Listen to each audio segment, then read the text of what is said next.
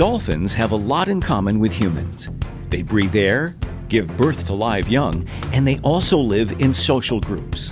And some dolphins share a rather unique experience with humans. They go to the doctor. Well, actually, the doctors make a house call to them. When marine scientists come across a group of sick or dead dolphins, they need to find out why, so they can better protect them. But giving a dolphin a checkup in the wild isn't easy. It requires a large team of trained vets and scientists.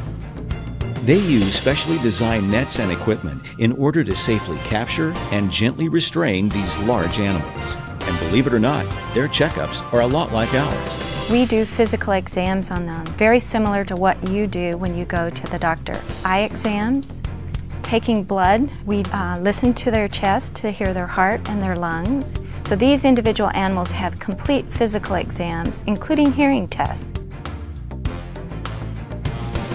After their checkup, some dolphins are fitted with a temporary tracking device so that scientists can monitor where they are swimming and feeding. These data may shed light on what is making the dolphin sick and expose contaminants moving through the ecosystem. This information has far-reaching implications for dolphins and humans. Dolphins are top-level predators in many estuaries and coastal waters along the U.S. coast. They're there year-round, they're in the water 24 hours a day, 7 days a week. So if there's chemical contaminants in the waters or in the fish, dolphins are likely to be exposed to them. Dolphins are mammals, are physiologically similar to humans, so the effects that we see in dolphins we may also potentially see in humans. So, now we understand the connection between the health of wild dolphins and humans.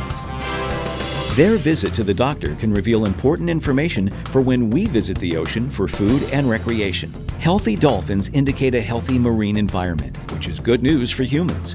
By sharing the sea, our lives will always be linked.